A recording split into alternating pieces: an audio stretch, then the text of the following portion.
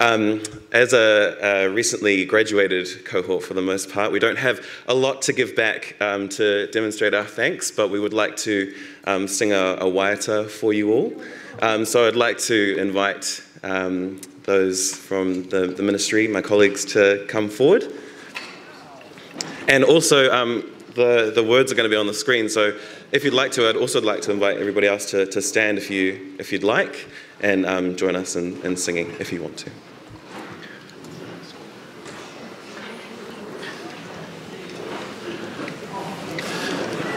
I'd also like to caveat that this was reasonably impromptu, so we don't have a backing track, so we're going to trust in our a cappella skills.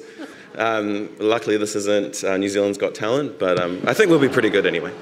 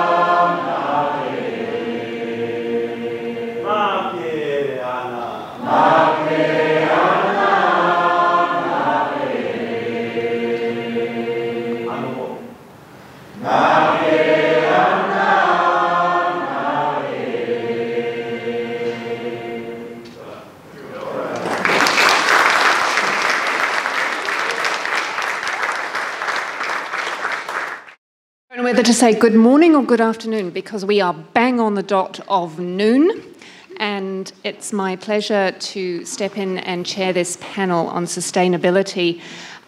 Rachel Wolfgram, my colleague, unfortunately is unable to make it, so you've got me, Natasha Hamilton-Hart, instead.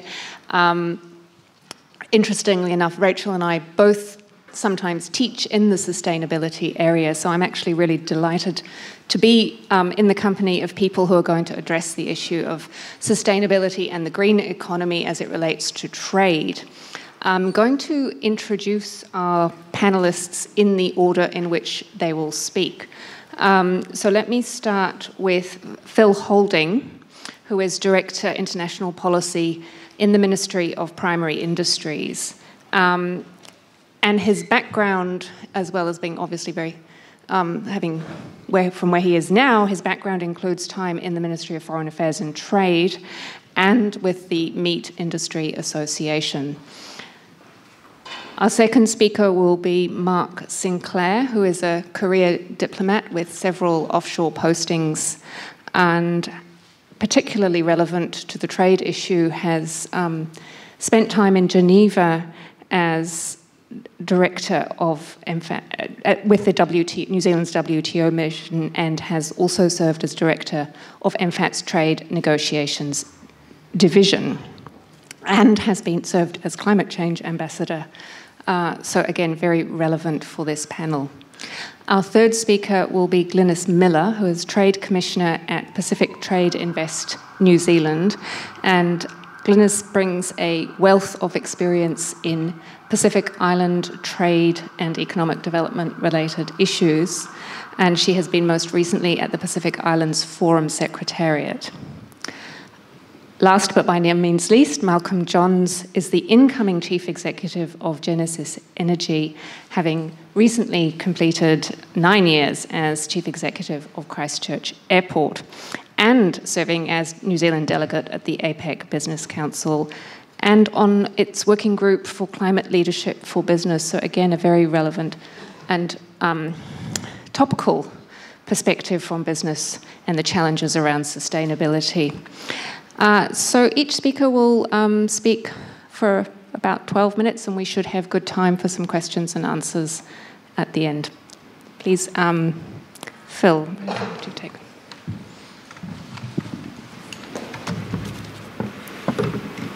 Kia ora koutou.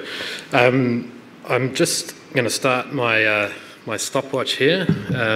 When I was serving with MFAT in Washington, there was an industry representative who used the phrase, "I've never met a microphone I haven't fallen in love with." And that's a risk, as anyone from my team who's here will tell you. But I did want to thank Jennifer and the Public Policy Institute for having this, for running this course again.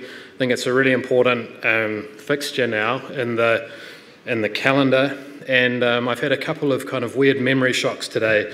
One, as a graduate of this institution, walking through orientation this morning, and then thinking to all you MFAT graduates, back to Otago Foreign Policy School, if I'm allowed to say that here, and just hoping in the interest of esprit de corps that you're feeling as bad as I did for most of that during the days anyway.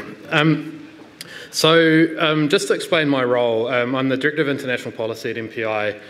We cover really, it's easy to sort of say what we don't cover. What we don't cover is the technical conditions of is this piece of meat safe to eat or not, and here's a certificate that proves it. But we do trade policy, environment policy, oceans, and everything else that might pertain to the primary sectors and trade. So with that, I want to start with two, I hope, possibly obvious points. The first one is that trade in the broadest sense and environmental issues are increasingly coming together. I think that's well recognised, pretty obvious. That's both in the sense of formal trade negotiations and commercial realities. Although I would say it's important to recognise that's not consistent, and it's not the case in all jurisdictions and all markets. So it's a pretty patchy space, but it is getting bigger and more important. The second point I wanted to make is that the solution to the challenges that we face as New Zealand and primary sector in particular, they may not always be in trade agreements. Although, just in the interests of reassuring you of your future job security, there is a need for more and more international collaboration and negotiations. But, you know, there was a bit of an interesting discussion in the previous panel about what a trade agreement is or can be, and I think that question's very live, and we'll come back to that, I'm sure.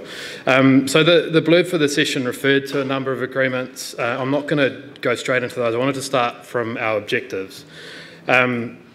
If you look at Fit for a Better World, which was a roadmap introduced in 2020, launched by the former Prime Minister, it has three headline objectives: to return $10 billion more value to New Zealand from the primary sector, to reduce emissions by 24 to 47% in line with the Zero Carbon Act, and improve our water, and to have 10,000 more jobs in the primary sector. So you can match those to those other objectives, that high-level theme of productive, sustainable and inclusive. So our international role as MPI within that is really in those first two, productive and sustainable. And I like to think of our directorate's role as being about maximising our sector's competitiveness. And I think that's intended to be a relatively nuanced term. It's not about maximising production and exports. And previously, the Ministry's public strategy was export double. We're not in that space. We're about maximising the value returned within tighter environmental limits and higher expectations of the primary sector. So how are we going to do that? How do we make or try to make our primary sectors more competitive?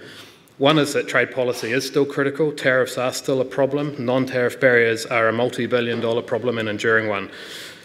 So we're going to be heavily involved in trade policy. But we also have a strong approach to advocate for more ambition in reducing emissions from global food production. There's a lot of low-hanging fruit in that space, and I'll come back to that. But mostly for us, this is about a level playing field. You heard that from Simon Tucker, and there are lots of issues that I'm going to dive into that sort of prevent us from getting there. And, you know, we start in the agriculture sector in a pretty distorted space already, as Simon alluded to, especially in certain products. So I want to dive into some examples here. So there are risks and opportunities for New Zealand in this space. So really, let's start from a kind of cliche in the agriculture space. Every country has a version of the phrase, our farmers are already the best in the world. And we're not immune to that ourselves, depending on who you're asking. But what's happening is every country who produces food is under more pressure to perform better environmentally. Lots of countries are changing their regulations and legislation, and they're coming under a lot of pressure, governments, to apply those same standards to imports from other countries. So what we're worried about is these unilateral decisions that are made that suit a particular context, a particular production system, but won't suit trade or won't suit those of us who produce in other systems. So I want to talk a little bit about the European Union in this space. So before I say anything, let me just say that our relationship with the European Union is actually really strong and really important in the climate space in particular, where we're all trying to solve this big problem of methane emissions from livestock in particular. So I want this to be taken in the right spirit. So under the Green Deal, there's a farm to fork program that has a whole bunch of domestic change in the European Union, and now we're seeing a broad set of regulations that will apply to imports too, under the rubric of mirror clauses. As we said to the European Union, there's a bit of a problem with the metaphor in that the thing with the mirror is that both sides are identical, and we're not identical. We have a different production system, so we have to make sure we can work together. The problem, I want to dive down one level now beneath that just to pick up one of those things. So the European Union has a deforestation or anti-deforestation regulation. What it basically says is for a few commodities, I'll name a few, I won't have the quite full list, beef, soy, coffee, cocoa, there's a couple of others. You can't trade into the European Union if the land you're growing that commodity on has been deforested since 2020. And you go, okay, policy objective, we get it. We're seeing a lot of global deforestation. It's a big problem for a whole bunch of reasons. But what's the problem in that for New Zealand? In New Zealand, we have flexible land use. It's deliberate, it's really important. So farmers can choose, farmers and others can choose to cut down trees and grow beef in land. If they do that, they pay a carbon cost and other costs associated with that. But that flexibility, I come back to the word competitiveness, it's critical to New Zealand that you're actually allowed to do that. The other thing we've said to the European Union is regardless of what happens at a kind of paddock by paddock level, we're going to have more trees in the coming years, and our climate settings take us in that direction. What they're asking exporters to the European Union to do is provide geolocation data for each paddock that you've grown your beef in, right? So think about the cost of that for an exporter out of New Zealand. You can probably do it, but it's a question of is it actually worth doing it for that market? And you're going to see a number of these really high compliance burden type things coming out of different countries, and the challenge for New Zealand is going to be, can we afford to, or can our companies, or do our companies want to continue to service those markets? And what markets will they be dragged into, or will the supply go to when these higher compliance costs are coming in other places? Just think about that. This all takes me to what I like to think of as the training day conundrum. That's a reference to a movie starring Denzel Washington. Denzel in that movie is playing a corrupt cop, and he has this great phrase when the hero of the story is about to find him out, and he says, it's not what you know, it's what you can prove. And this is where, if you just ignore the metaphor, the fact that he's the bad guy, he's right in that, and we find this in trade all the time. We know our food is safe, we know it's produced to high environmental standards, but can you prove it? And probably more importantly, does the other side want to have it proved to them as a challenge for us? So this isn't new to us. As Simon pointed out, we've faced this through food safety, biosecurity, and other of those more technical product-specific type things. But I can see that in the next 20, 30 years, this will be an ongoing challenge for us, is getting into those relationships and proving to others that we're meeting the standards that they want in the interest of time to move on quickly. So that's some of the risks, right? So you see this fragmentation, cost of trade going up at all times, and it's quite insidious. It's not a tariff, it's not that obvious, but it is just costs that you need to get baked into the supply chain, which is very difficult for business. On the other hand, there's some big opportunities for us in this coming together environment and trade. One, commercially, we actually stack up pretty well. So ignore the, don't ignore, but put aside the debate in New Zealand, which can be quite pejorative about the impact of agriculture and food production on the environment, and see that we actually compare pretty well. So you're getting the big buyers of food, the Nestle's and others, asking companies to prove their carbon footprint, and when they're doing that, New Zealand's stacking up really well. So we're hearing that some companies are able to get access to commercial opportunities that previously they couldn't. On the flip side, you can see it going the other way, that if you can't prove it, you'll lose access to your customer, not per se the market in a regulatory sense. The second opportunity for us is in subsidy reform. So we all know how difficult it is in Geneva at the moment, but there is quite a pleasing uptick in awareness of the environmental damage of subsidising food production. If you overproduce, there's no demand for it in the market. You end up with food waste, but you also end up with increased impact on the environment for what you're actually producing. What I think is interesting here is that someone asked the question about who's kind of leading, we proactive and reactive. I think what we're likely to see, I hope, and we're going to try and encourage this through different mechanisms, is unilateral reduction in subsidies because they're environmentally harmful. And you've actually seen that in the UK when they talk about greening their agricultural programs. We still need to get into the detail of that, but public good for public money as opposed to public money for just producing stuff and for producing more. Finally, I think there's also good opportunity in collaboration. And the flip side of this kind of pressure that's on all of us as kind of food producing nations is that there's a lot more appetite to work together.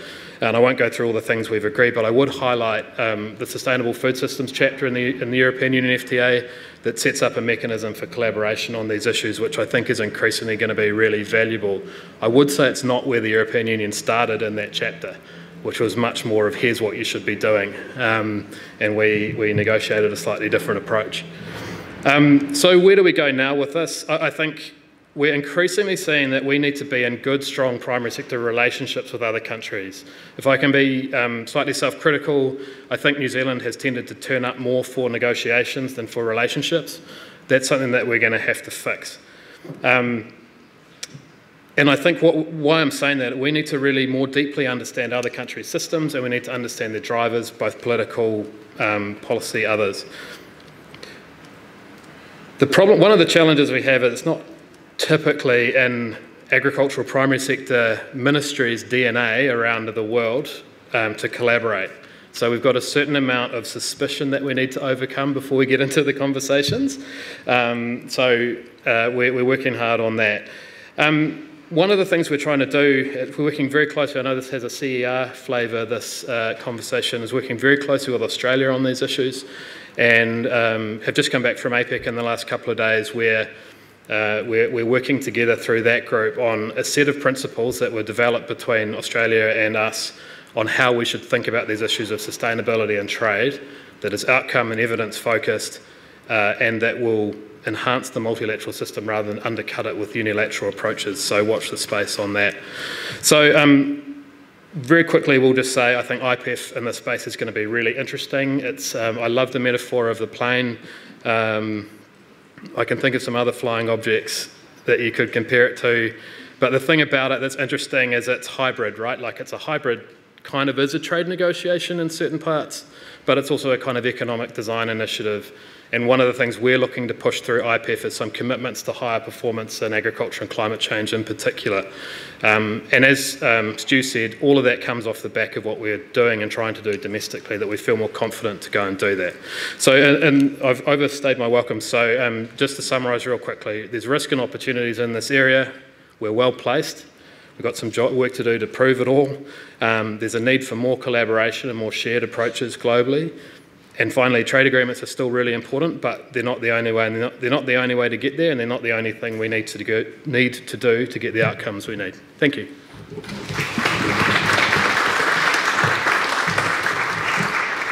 Thank you, Phil. You've packed a lot in there, and I think it's a really timely reminder that for sustainable trade, we need to not just talk about having a rules-based system that gives you access, but what the actual rules are and what do they demand in terms of compliance costs. I'll hand over now to Mark Sinclair from MFAT.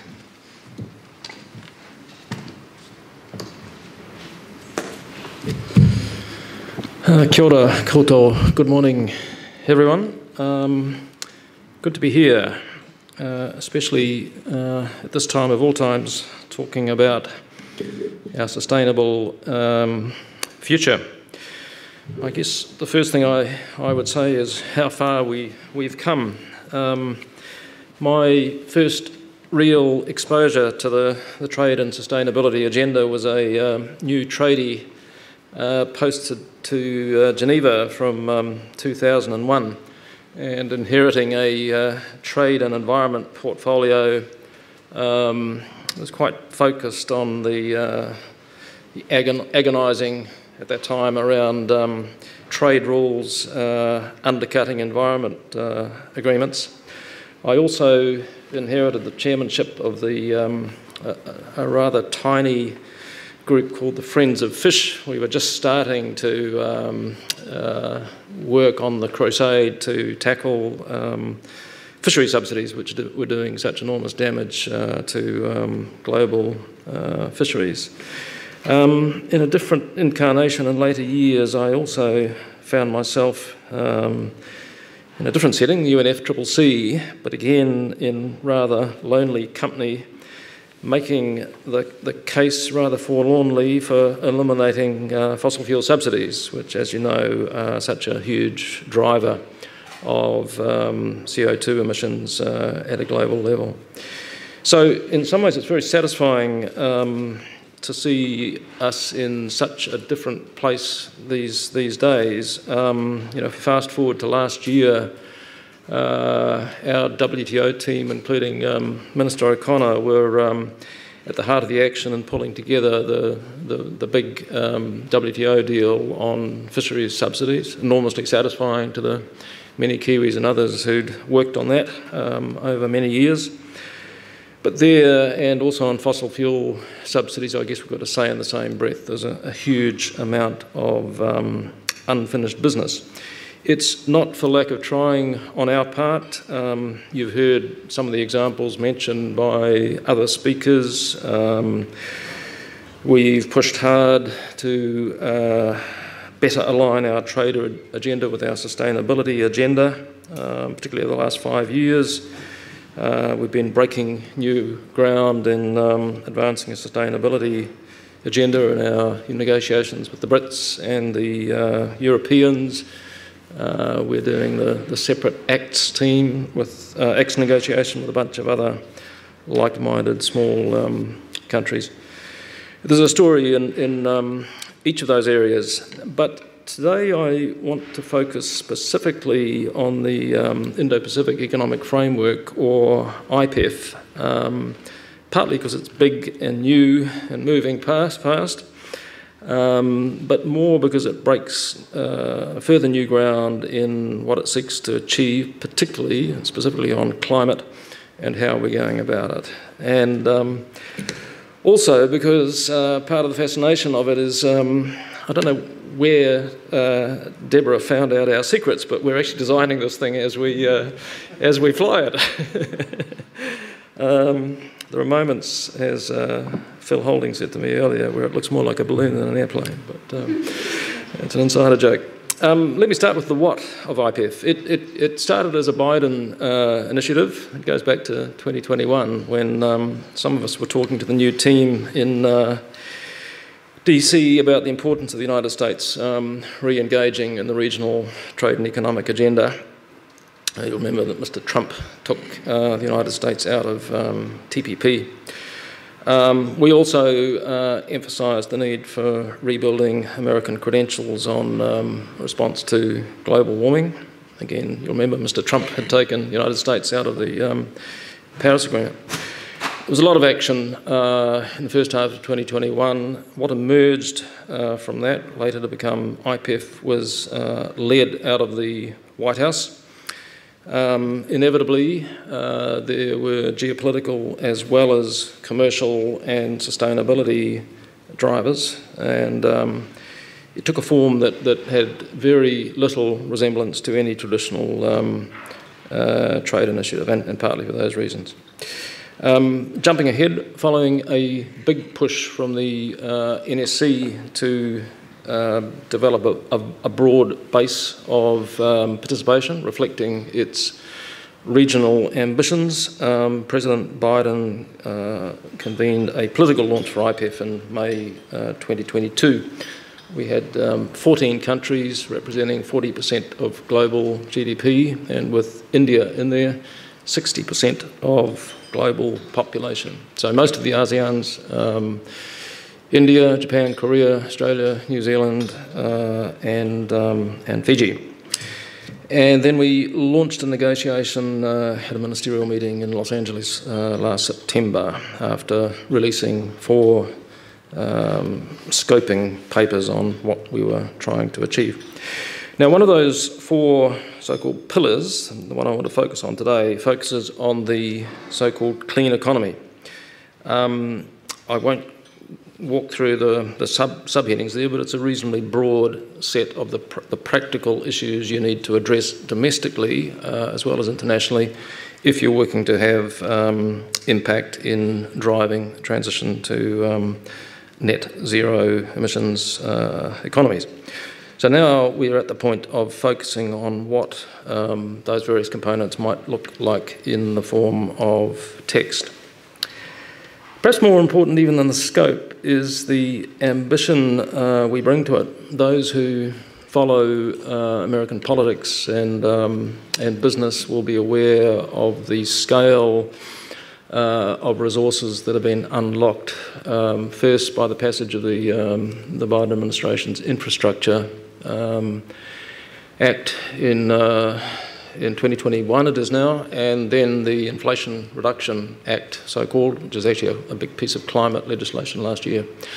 In very round terms, it looks as if there's $1 trillion more or less sloshing around available for deployment over the next few years. In anybody's language, that's an enormous amount of money. In spite of all the predictable problems in dispersing that, we're going to see a deep transformation of the United States economy on the back of that. Team Biden clearly has ambitions to leverage that not just for American industrial policy and to get the United States on track to their 2050 target of being a net zero economy, but also to extend that campaign across the region. Where do we sit in that? Let's start with the current realities. Most fundamentally, I think it's understood around this room that we cannot now afford growth unless it is green growth. The fact is that the planetary boundaries have already been reached and exceeded. So our task now is to work for sustainable development at a global level. Among other things, in our region, that means we need urgently to find incentives for the emerging economies to leapfrog what's currently an emissions-intensive economic model and work for prosperity instead through solutions involving renewable resources, nature-based solutions, and clean technologies. How are we going about it? Come back to IPEF. Trade is a key to us. There's a technical reason for that. Clean tech. The new systems that we're talking about involve complex supply chains and insatiable markets in an environment of natural resource scarcity. Specialisation and trade makes even more sense. I mean, it's original economic logic. We also need to ensure that what we do in a negotiation like this is grounded in everyone's national net zero commitments under the Paris Agreement and focused on gearing up to get there faster, at lower cost, and above all, through collaboration. I guess this is partly a philosophical point, it's also a practical one. You know, as with the Paris Agreement, which was critical in shaping the political consensus on climate response, central to the approach we're taking in IPEF is a recognition that hard rules don't get you very far in an area like this. It's ultimately more about collaboration than rules if you really want to have impact in an area where sensitivities will otherwise tend to mean that domestic demands prevail. I noted earlier that New Zealand was firmly committed to the principle that trade and economic instruments should support climate action. IPEF arguably goes further than we have hitherto. Its point of departure, and this is written into our scoping language, is a net zero climate outcome. As to the how of it, it's a bit of a novelty for us. Normally it's the tradies who lead in a negotiation. In this case, for the climate pillar in IPEF, we've got a climate expert leading, and we're working quite closely with our climate finance experts who are based in our development group. I'm pretty much out of time, but in closing, let me just say the clean economy text, I mean, it is an experiment. We are genuinely designing it as we go. It's proving a very inclusive approach. There have been quite a few, how can I put this? Gaps sounds unkind. The initial text we're working from had a lot of placeholders. We are enthusiastically trying to flesh out gaps around some of those placeholders, injecting New Zealand perceptions and interests, and we're seeing that from others. We are working closely with other players to try and accommodate their interests.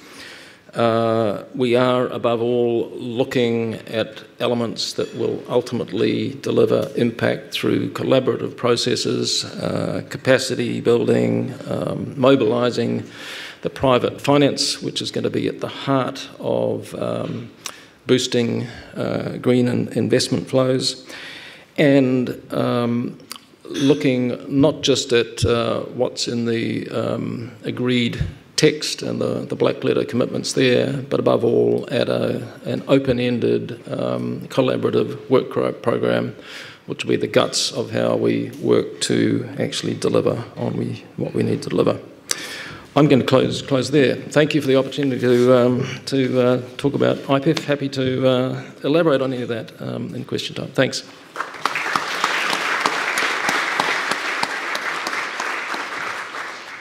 Thank you very much, Mark. It will indeed be fascinating to see how the clean tech and climate aspirations that are being developed in IPEF are going to engage with the domestic transformation on the US side, which of course has a strong America First element. Let me pass the mic to Glynis Miller from Pacific Trade and Investment.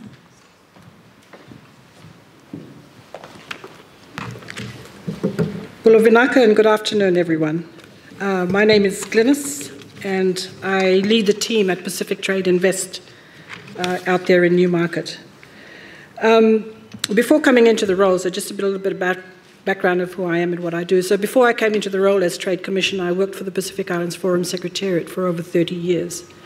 The last 10 years of that work was primarily leading the team on private sector development and how, working very hard across the regions, private sector, working with SMEs on the ground, to influence trade policy and the work that the Secretariat was doing in that space. When you work for a regional organization, any of them, in fact, FFA, Forum Fisheries Agency, SPC, the Secretariat of the Pacific Community, Forum Secretariat, you develop over time a wealth of knowledge and understanding of the region because you work very closely both alongside governments as well as with the private sector. So you're in the private sector space.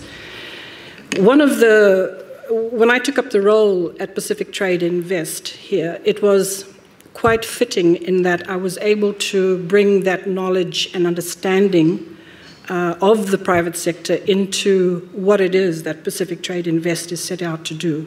And I'll talk a little bit about that later on. So my delivery this afternoon, Madam Facilitator, is not necessarily from the Pacific, from the New Zealand end, but I speak for the Pacific and from the Pacific to give you some insights into some of the bodies of work that's in train and the efforts that are being made by regional organizations like the Forum and working alongside national governments to achieve their economic aspirations. So as I said, I'm not going to talk about trade liberalization or multilateral trade. I'd rather leave that to the experts on the panel, people who know more about it than I do. But what I am going to talk about today is sustainable trade, that which supports, nay, promotes sustainable development from the broader socio-economic development for a more resilient Blue Pacific continent.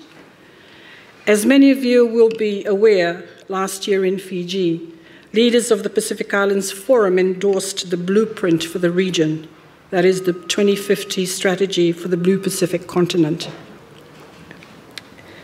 If you want a copy of it, you can go to the Forum's website and download a copy.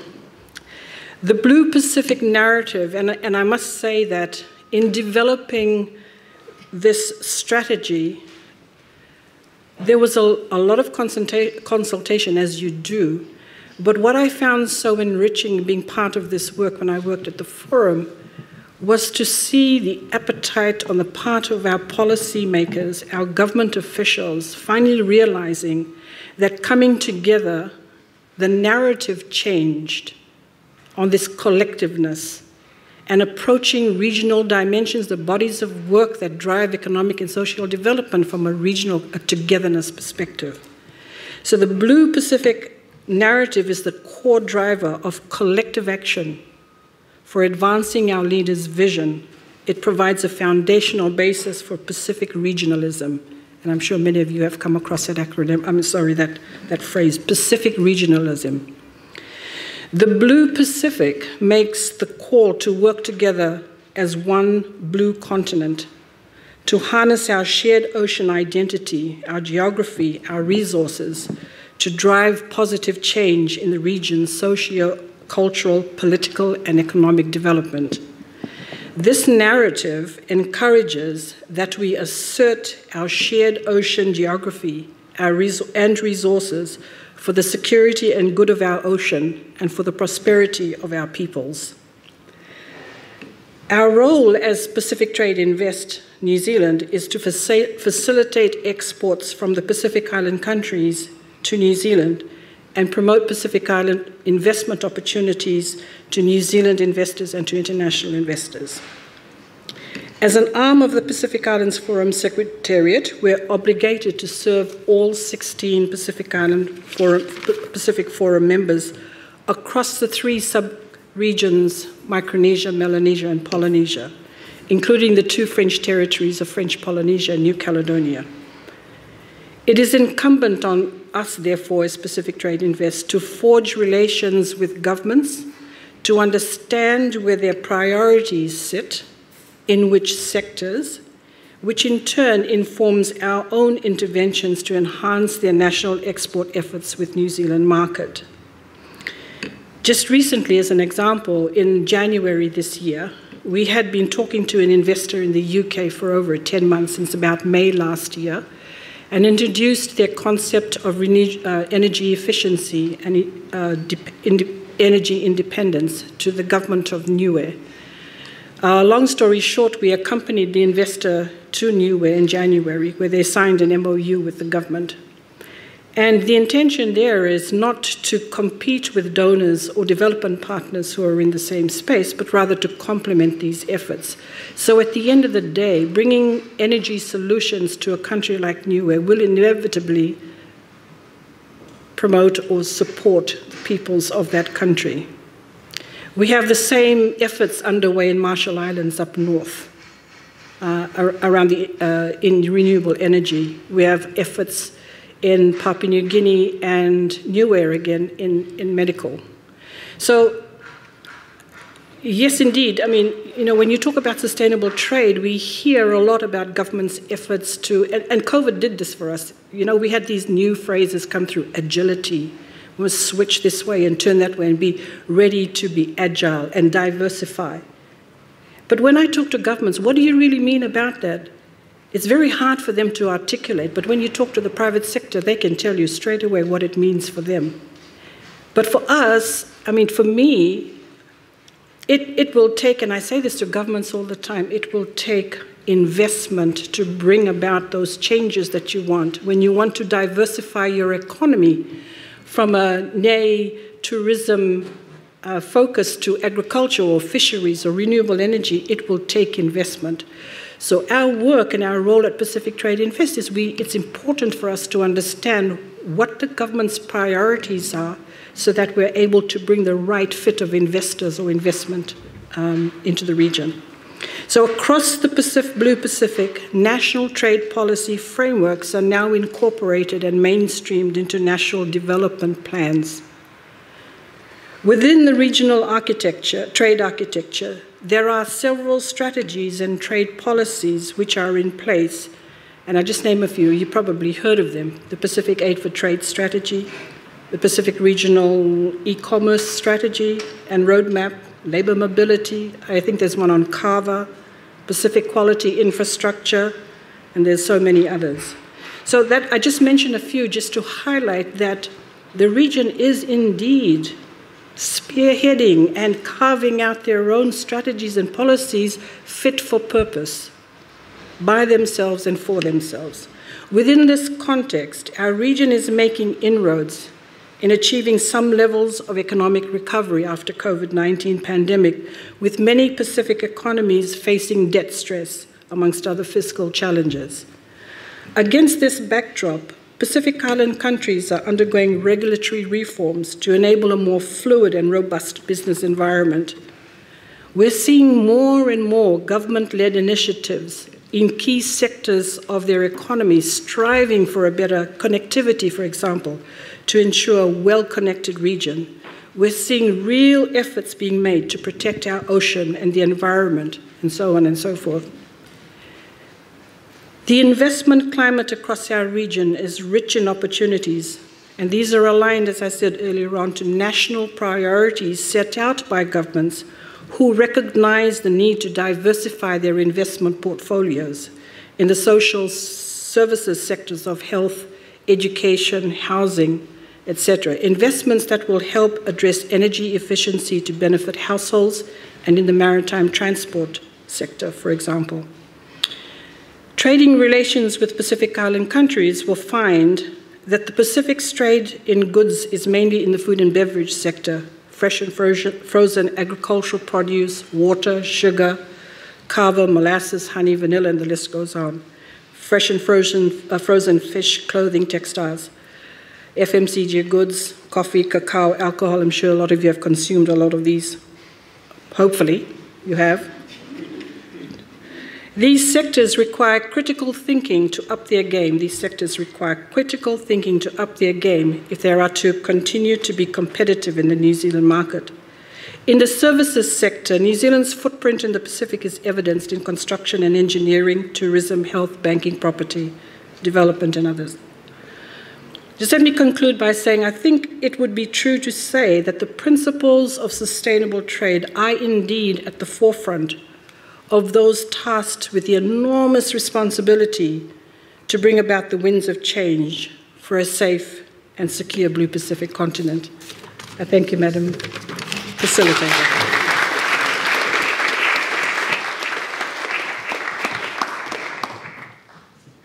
Thank you, Glynis. It is actually very arresting to me to hear the imagery flipped from green economy to Blue Pacific, which of course is central to an ocean-based set of island states. So that gave us much to think about.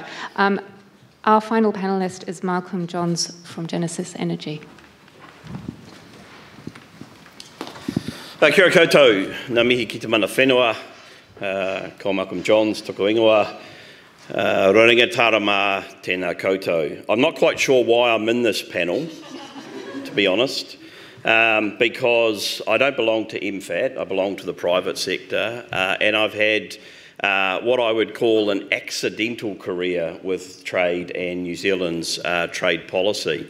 So what I thought I'd do is talk a little bit about how I and my family got to now through trade and the lessons that I've learnt. So in the 1700s, my family was domiciled in Northern Ireland and struggled to survive in that part of the world, so made the big call to head across to southwestern Scotland, where they formed a footprint, but weren't a big enough clan to defend themselves against other clans, so merged with the McCullum clan. And duly went about supplying both the English and Scottish sides of their various fracas over the years. Then, after the English triumphed and went through the clearances, they sought a better life in Manchester, working in the mills, exporting fine linen to the rest of the world.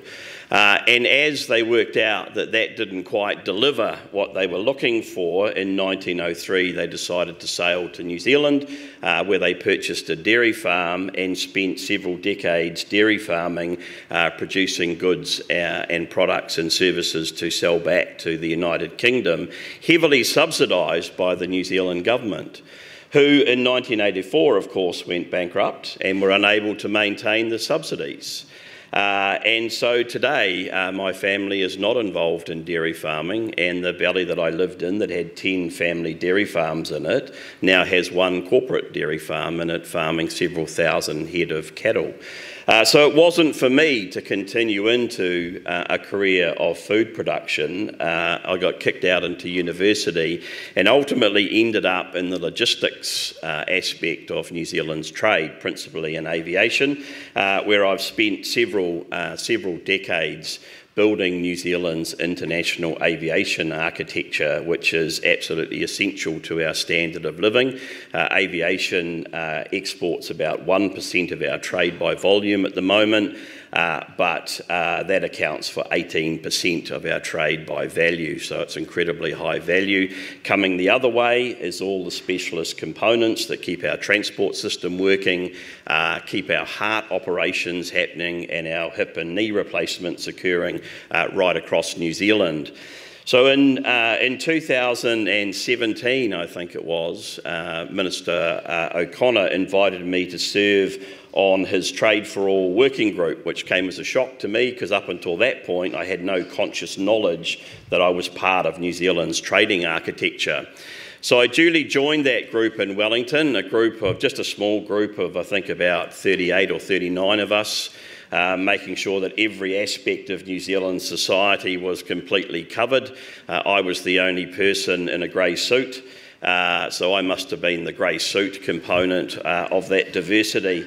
But it was very much a group inside New Zealand looking out to the rest of the world from a trade perspective.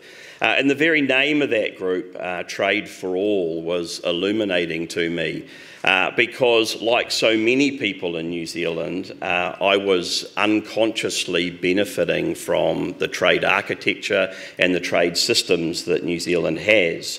But I wasn't aware that anybody in New Zealand really saw trade through a negative lens. And so it was an absolutely awesome experience to be part of that working group, looking at New Zealand's trade policy from the perspective of how does it benefit all of us. And it was off the back of that that in 2019 the Prime Minister invited me to be one of New Zealand's 3 delegates on the APEC Business Council. And that's a body that flips you outside of New Zealand to look back inward at regional trade architecture. And being someone whose personal mission in life is to be a good ancestor, both personally and in my professional career, I naturally levitated towards the Sustainable Working Group of the APEC Business Council, where I was duly put in charge of the climate change work program.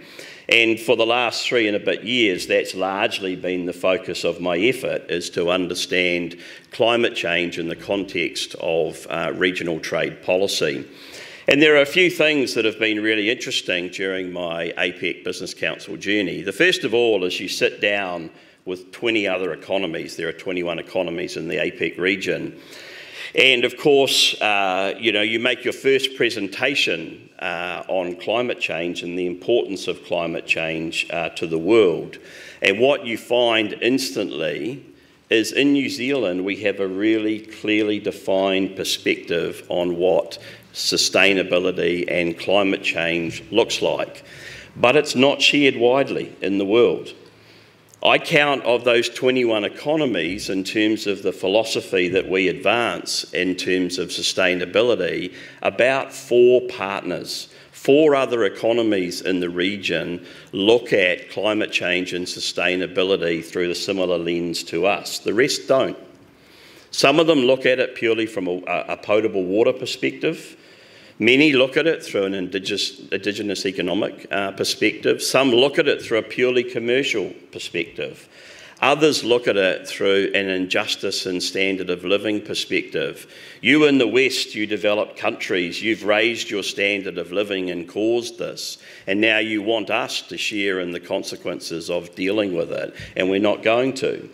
And so that's the first thing that you encounter, is that you're largely in charge of herding a set of cats towards some sort of recommendation to leaders in terms of how climate change should be brought into regional trade policy. But that of course is part of stepping out of New Zealand and looking back. And the journey over the last 3 years has taught me that trade policy really sits in the hopes and dreams of a tribe or a population of people. When that interfaces with the rest of the world, you use free trading agreements to crystallise what the reality of those hopes and dreams might look like. And then it's left to people like me in industry to form the logistics, the production, and the exporting functions that bring trade to life. And so as I concluded my APEC Business Council journey just last week with the meeting here in Auckland, I made the observation to my colleagues that there are 3 simple lessons for me as you approach international trade policy, and in particular sustainability in it. The first and most important is you must sweep your own backyard first. Now, when I joined the APEC Business Council, New Zealand didn't subsidise fossil fuels. We do today. We have an enduring tax credit on petrol and diesel that is seen by the rest of the world as a subsidy of fossil fuels. We have a highly protected airline in Air New Zealand.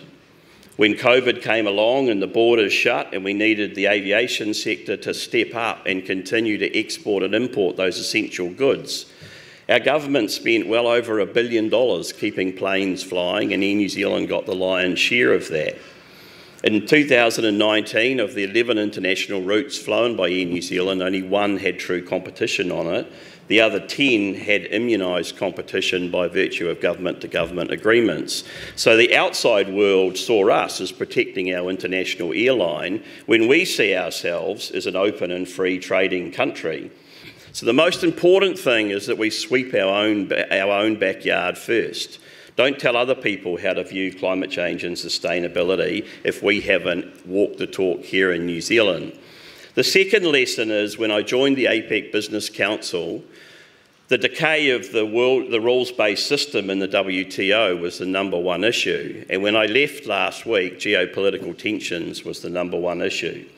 Geopolitical tensions are infecting international trade architecture in a way that we haven't seen since before World War II.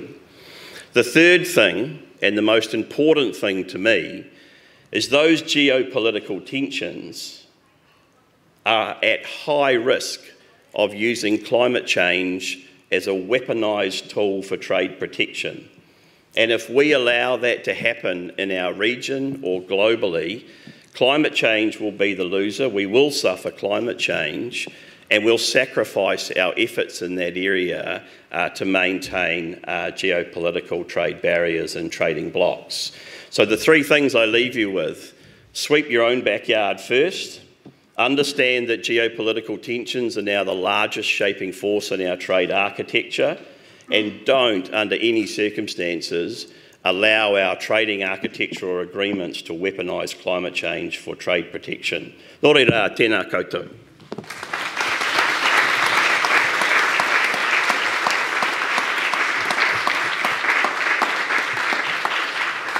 Thank you very much, Malcolm. That was a wonderful snip of your personal journey, and the lessons are well put. I was reminded of words from someone you may have a distant ancestral tie to.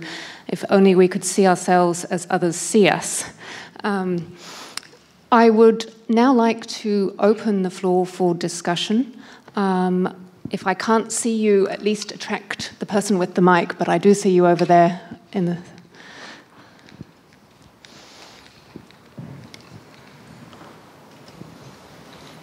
Oh, sorry. Kia ora. So my question is more to Glynis. Thank you for your presentation. I like the way that the plan by the Perth Secretariat is sort of based around, I guess, our Sea of Islands, and that was really nice to hear. My question, in investing in the socioeconomic and, I guess, cultural fibre of the Blue Pacific, how do you sort of reconcile the imperatives of economic prosperity and trade and investment and the priorities of culture and social well-being and climate change? And I'm thinking for the likes of the examples of recently, the Cook Islands went from developing to developed, but during that period we had the impacts of COVID, and so there was a question of where do they get their sort of economic support from when they're no longer a developing nation, but their main supply of I guess, supporting their economy, tourism was cut off, and then they had to consider the likes of cobalt reserves in terms of creating renewable energy or renewable batteries. And I guess in that sense, what do you see the roles of Australia and New Zealand to better support a Blue Pacific continent? It's a very long-winded question. But could you just kind of, there's a lot in there, sorry. Basically, how do you balance out the imperatives of trade and investment and trying to get economic prosperity whilst also trying to be support cultural and social well-being in terms of climate change? Yeah. I did make, that's a very good question, thank you. I did make the reference to the cultural nuances of how Pacific do business and how that's very different to the European standards, if I can use that terminology. In the context of trade and investment and how that all came together during COVID, involving or recognizing the value that culture brings to that game, it was really, really important to involve the private sector, but also the communities, where a lot of the communities lost their source of income through tourism, etc. So the government's efforts in that regard, and this is how we along with other NGOs, were able to influence. I think we had a lot of discussions with governments around that time to influence governments thinking and around the support that was required driven towards the community, so that a lot of them then went back to their cultural and traditional practices and turned that into an income generation during the COVID pandemic. When we talk to governments and NGOs and CSOs, SOE CEOs about the investment, their investment priorities, it's important for us to involve the community in all of those discussions. And we make concerted efforts to do that. When we were in Niue in January this year, that was the start of a 24-month project, an investment project that will cover 24 months in phase one. What we learned from, if I can use Niue as an example, what we learned from our consultations with the communities in Niue was that their cultural practices for collecting water, simple things like that, for collecting water in times of drought and recognizing the different change in weather patterns influence their decisions and influence their thinking. But at the same time, the government, so Niue is a small enough country where everyone's related to each other or knows everybody, right? So that communication line between communities and governments was quite fluid. But in other bigger countries like perhaps, Papua New Guinea, Fiji, if I can be so bold as to name a few, that line of communication isn't there. I think at the end of the day, what I'm trying to say is the balance when we're trying to influence trade policy, investment policies, it's important for us to listen to the people on the ground. Because for a lot of them, particularly in the communities, their cultural practices is still alive today, and that is what drives a lot of their endeavors. And it's important for those of us in the trade policy space to listen to them. Thank you. Kia ora, I'm Chelsea Roberts from the Ministry of Foreign Affairs. And I guess my question is, we see a lot of the same countries that have agreed to certain efforts in climate change negotiations, I guess renegotiating or even ignoring some of those commitments when it comes to the trade space. For example, we're still talking about fossil fuel subsidy reform with countries who explicitly agreed to phase out fossil fuel subsidies. So I guess my question is, how can we ensure that we're using trade agreements, and how can we talk about trade in a way that holds people accountable, and noting Malcolm's comments keeps us accountable as well?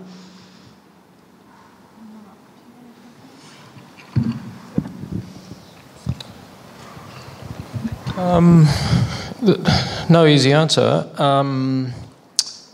As I said earlier, having been involved on the fossil fuel subsidy cause over many years, I'm struck at the end of it by what a lonely process it can be.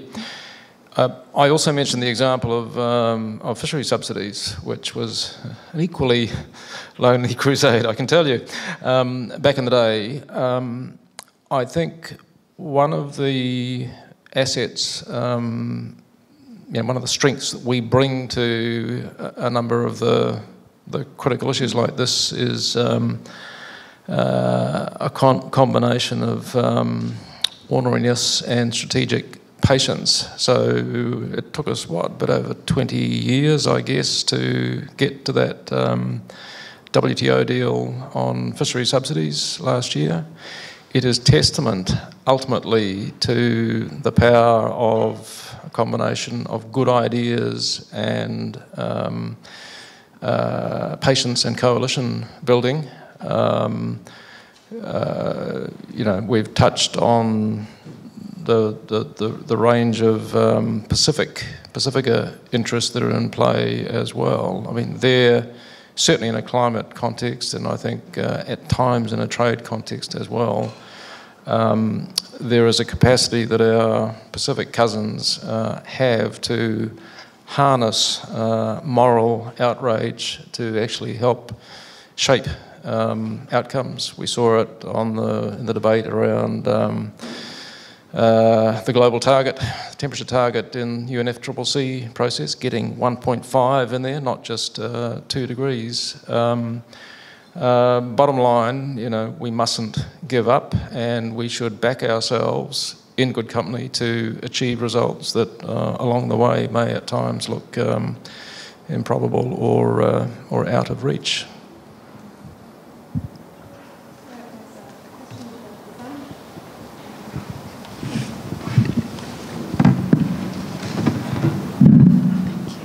Oh, there we go. Kia ora tātou. My name is Tiana Carter. I'm in the Climate Change Division at MFAT as well. I'm really interested in, I suppose, we've talked a lot about collaboration and the issues that are facing regarding sort of weaponising trade and that. So my question is about sort of the multilateral system and the future of sort of multilateral climate change negotiations, and whether there is still value, there's opportunities in processes such as the UNFCCC and the COP and that, recognising that it is sort of moving away from negotiations to perhaps implementation of the Paris Agreement and the goals that are in there, and the increasing sort of trade presence and business presence and civil society presence at COP as well each year, and how can sort of New Zealand maybe sort of work with those opportunities and whether there are opportunities there. Thank you.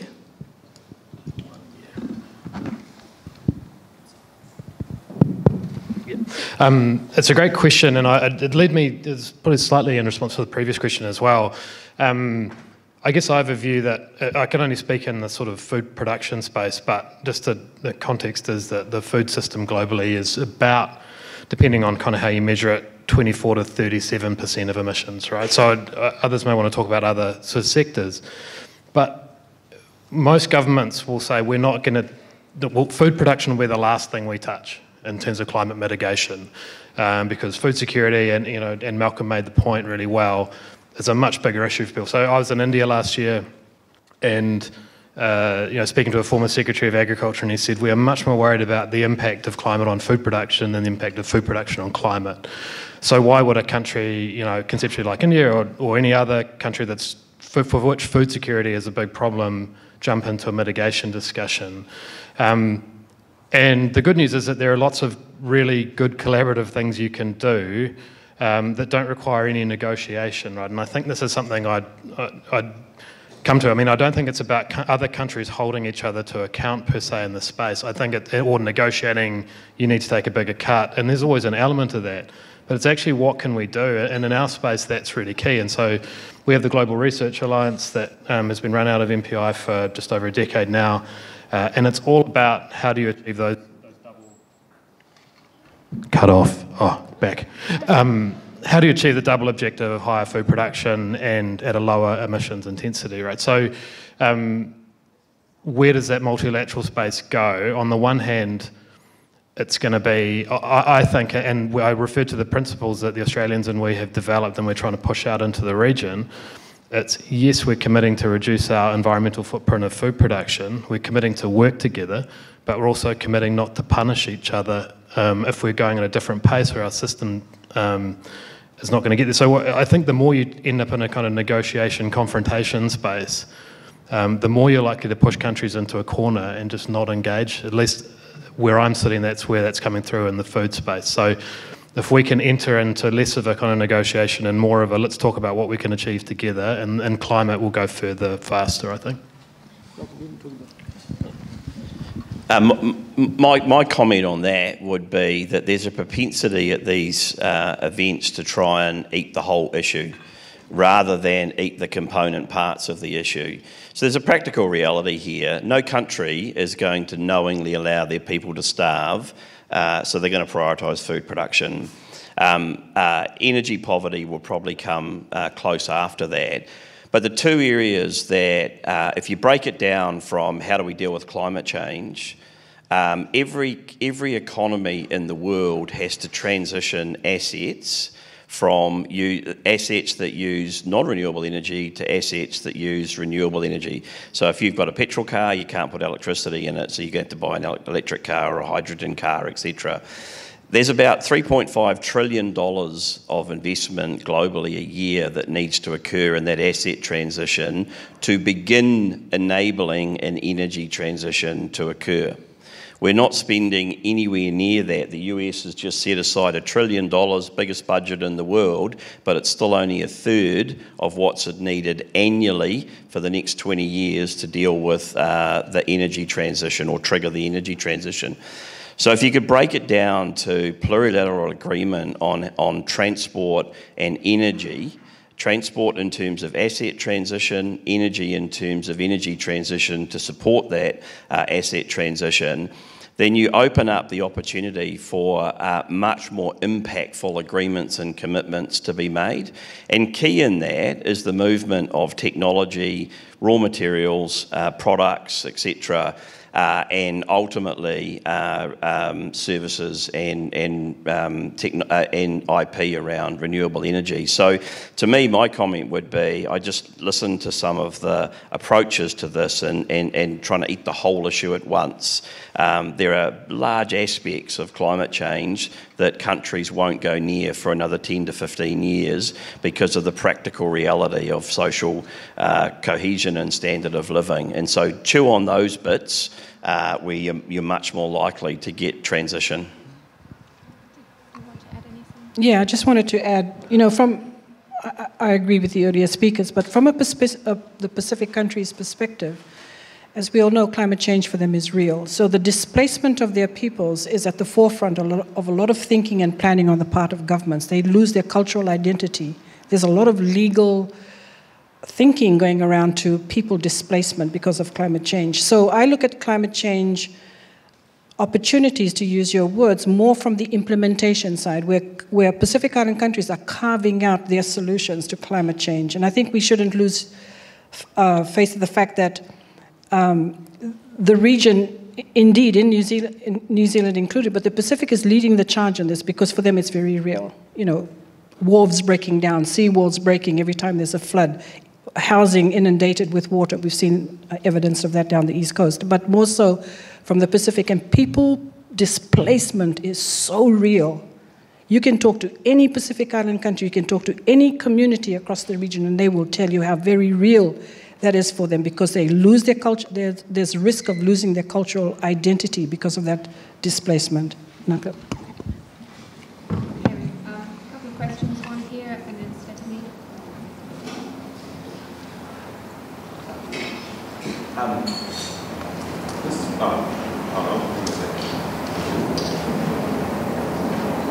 Glynis, this one's for you. I was just wondering if you could kind of indicate, do you think that within the PIF Secretariat and PIF member countries are sufficiently oriented towards sustainable trade? So like looking at the 2050 strategy, sustainable trade doesn't really form like a main pillar in the same vein as like say climate change, or there is a section about economic development, but it doesn't explicitly refer to trade. Do you think, in your opinion, is the focus on trade kind of where it should be, or should it be more? I don't know, just interested in your thoughts. Yeah, so trade is an enabler, or one of the 7 pillars, or economic development rather, to achieve economic development, one of the 7 pillars of the Blue Pacific Strategy. As we speak, there is work underway led by the Forum Secretariat, but involving member countries and crop agencies, including Australia and New Zealand, to start designing an implementation plan for that strategy. And they reckon it's going to take 18 to 24 months before they even start to look at any draft versions of an implementation plan. So it will involve a lot of, obviously, consultation from top down, including with communities, NGOs, all the way up to governments and across the board, to shape that implementation plan, to realize, to bring to bear, I guess, the intentions of the 2050 strategy for the next few years to 2050. So in answer to your question, is trade reflected enough in I think that it's too early to argue yes or no. Hopefully that will come through in the design of the implementation plan of the strategy. I hope that answers your question. Yep. Thank you, I've got one. Thanks so much to all of the panel. This has been a fascinating session, but especially Malcolm, fantastic presentation. And I'd also like to take the opportunity to acknowledge the incredible thought leadership that you showed in ABAC on this climate work. I mean, you really did well by New Zealand and by the region and the planet there. But you've given us a terrible problem that you've identified, this risk of the weaponisation of climate measures for trade protectionism. Now, obviously, we have brilliant people like Mark Sinclair and Phil Houlding and Vangelis and all these energetic young folks in the room who will be working on that. But what do you see as sort of, what's the first bite of the elephant that we do on that one? Thanks. Well, from what I've heard today, I hear the word net used, net this, net that, etc. The difference between gross and net is where climate change will be weaponised for trade protection. And so as we form up global standards and regional standards, the best measure is always going to be the gross footprint. But my hunch is that the agreements will ultimately talk to a net footprint. And I think it was your presentation, you talked about data. New Zealand now has a satellite above us that measures the gas compound of our atmosphere by province. Great from a New Zealand domestic policy perspective, but terrifying from a trade policy perspective if we're on a net basis. So what does net mean? Understanding the difference between gross and net at a plurilateral level is going to be the difference between climate change being a friend of trade or weaponised in trade. And so that would be my first point, is that's the bit that scares the living daylights out of me, because most of us think of net as being, well, offset, but is that a short-term offset or a long-term offset?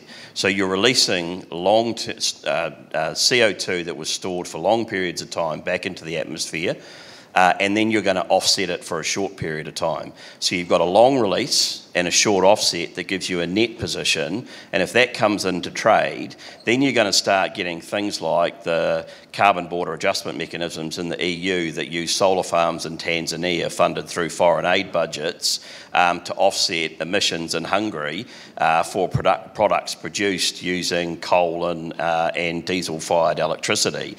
And that's going to be put up against products from New Zealand that use renewable electricity or sustainable practices, etc.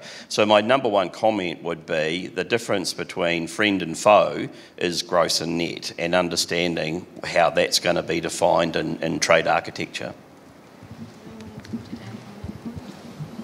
Yeah, just to come to Steph's question about what's the first thing to do, and it really is on that space, it's agreeing how we're going to measure these things, right? All the downstream consequences of having different mechanisms of measuring carbon footprint is really going to be really significant, both in terms of being able to take action on climate in the agriculture space and trade. So if you think about New Zealand, we have a very sophisticated inventory of our climate, of our emissions, as Malcolm's alluding to, one of the tools we use for that. But we're trying to go even further, and if you look at the basis of the agricultural emissions pricing in terms of He Waka Kinoa and that big process that's gone through, it's about measuring down to the farm level how much methane, and as accurately as possible. The US is just, in typically US fashion, $3 billion in climate smart agriculture commodities. A big part of that is the participants have to be able to measure the impact of what they're doing. So this question of measurement is really important. The question of where you start from is really important. And I think it's probably, while we're still in the space of, really just the beginning, I think, of global attention on food production and mitigation, now's the time to get in to the area of agreeing how we're going to measure this stuff, I think. And so the measurement is the place that we're trying to start on that. Thank you. We could squeeze in one brief question. Yep. Kia ora koutou. I work in agricultural trade policy, so this is very relevant. Malcolm, you mentioned that there's a risk of using climate policy as a means to an end for trade protectionism. And Phil, you mentioned the EU Green Deal's implementation is probably the most relevant example of this. New Zealand doesn't really have protectionist interests as it relates to climate, or generally, and generally just only reacts to the policies of our trading partners. And so my question is, what could New Zealand do to mitigate the risk of trade protectionism through climate policy? Cheers. I think the foundation stone is whether we can maintain an independent foreign policy.